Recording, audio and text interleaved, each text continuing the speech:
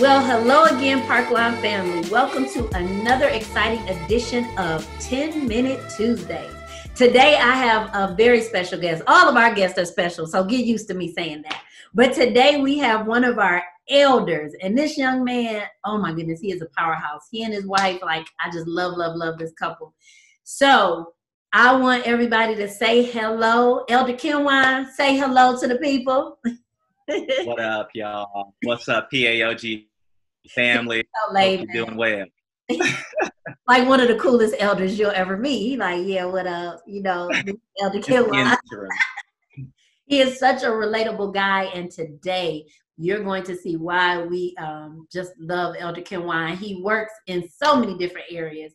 Besides being an elder, you are the leader of one of the leaders of Link Generation.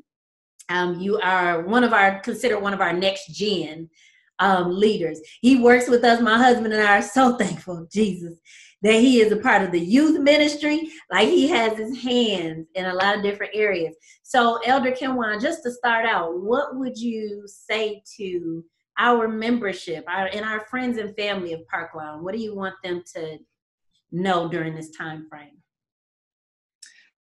Yeah, and thank you, Rhonda, for having me. I want the PAOG family to know God has their best interest in mind.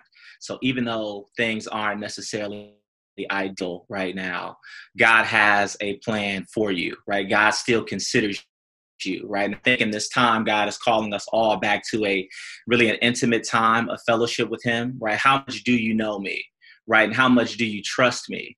Right. And where are we going? Right. When you can't see where you're headed into, right. Do you trust me to be your leader? Right. When you can't see what's coming behind you, do you trust me to be your rear guard? And I think God has proven himself even throughout scripture to be that.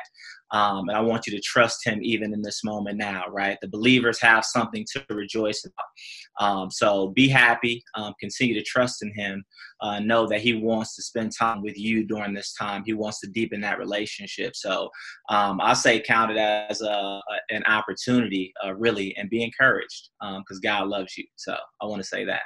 Amen. I love it. Thank you so much for that. That was very encouraging. So jumping right into our questions, I want you told me, we've had many conversations, but you told me a story about, becoming an elder, and not necessarily getting into the story, but you're like, yeah, that wasn't necessarily the plan that you had. But talk to us a little bit about seeing God's plan, God's hand on your life, and, in terms of the direction that God wanted you to go. Might have been a little different from what you would have chosen. Yeah, it's interesting in that moment, and I share with you, Bishop hit me on the chat, like, Kenwaun, are you coming to service today? And I'm like, Bishop, it's Sunday. If it's Sunday, I'm going to be there. So, when he asked me, I was like, okay, well, maybe something special is happening. And then during service, he essentially basically told the congregation and me for the first time, hey, Kenwaun, we want you to be a candidate for elder. And I'm like, yes, Bishop, if God revealed it to you, it must be true. So, I really wasn't, thinking about that. But I think that God surprises us all, right? So he calls us not only for where we are, but for where we're going. And it was one of those moments where I'm like, okay, God, I just have to trust that you're calling me to where I'm going. So it was a shock to me. But since I've been able to do it with a level of grace, so if God called you to it, he'll give you a level of grace to be able to deal with it, right? So I love my fellow elders, and I love Bishop too, but he put me on the spot, and I was like, okay, we running with this. Love you, Bishop. It's all right. It's good. So talk about different times in your life that you were like, when you say like, man, that's not exactly where I was headed, but reflecting back, what were some areas where, like you could look back and say, yep, God was preparing me? Yeah. Now it's interesting, man, because, there's a lot of pivotal moments. Are we going back to BC days? How far back can we go with this? Burlight Chamber days? Goodness, man. I would say a time where I really felt his, looking back in retrospect, and it's interesting because a lot of times we have to look back to be able to see what God was doing.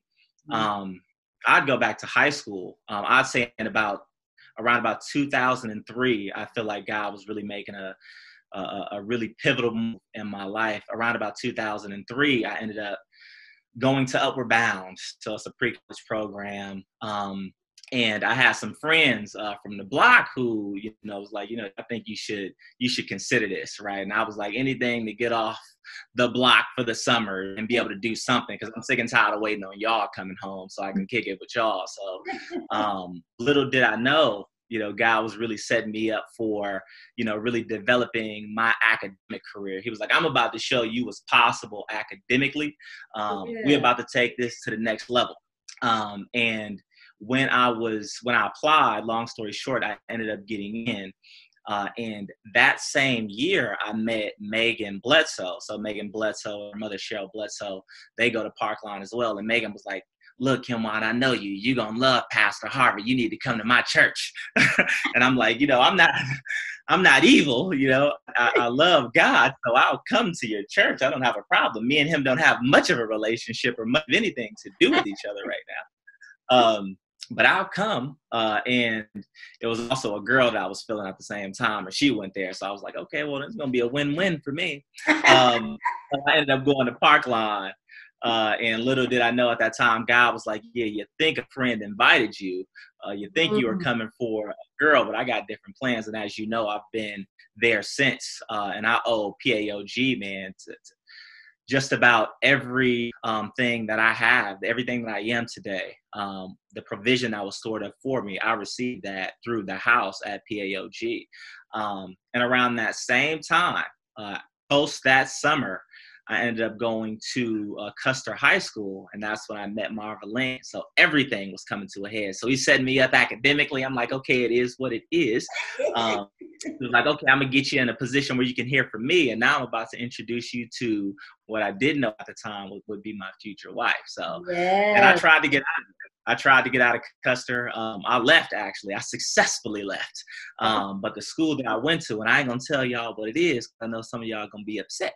But I was like, the guy made it so horrible for me there that I ended up going back to Custer. And that's when I was in class with Marveline. And she ended up, as you know, being my future wife. So I feel like 2003 was a really pivotal time where God was setting up a few things for me. That's awesome. So what would you say then to young people? Because one thing I heard you say at the beginning of the story is the individuals you were hanging around, right? Yeah. They were essentially the ones that God used for that initial setup of joining Upward Bound. So they got you attracted you to something that was positive and worthwhile for you. What would you say to young people in terms of how we choose our friends and the relationships that we're in? God wants to use you at an early age, which means, you need to be considering at an early age what it is that you need to be doing to put yourself in the best position to be able to do what God is calling you to do. First, the first relationship that you have to have is one with him, right? That's the most important. And I feel with that, you'll begin to attract and also weed out those who you shouldn't be spending time with, right? Without getting too much in depth, that's how I see it. The squad that I had at a young age, I always have folks around me who want more. But at the same time, I had them cats too who, we just running together because we on a mission, and those missions, that I was on, they weren't necessarily conducive to what I feel God was calling me to, but it's like, we out here, this is what we have to, this is what we're doing right now. And, a lot of times I think that we make decisions for the environment that we're in. As opposed to, the environment that we want to be in, right? We're making decisions for those who are around as opposed to, decisions that can attract those who we prefer to be around. I love it. Amazing job. This has been a great time. Elder Kenwaun, we want to thank you. We want you and Marveline to stay safe during this time, but we appreciate the time that you were willing to take out with us. And until next time, PAOG family, y'all say, we got to do it as smooth as Elder Kenwaun. Peace out, you guys. Hey.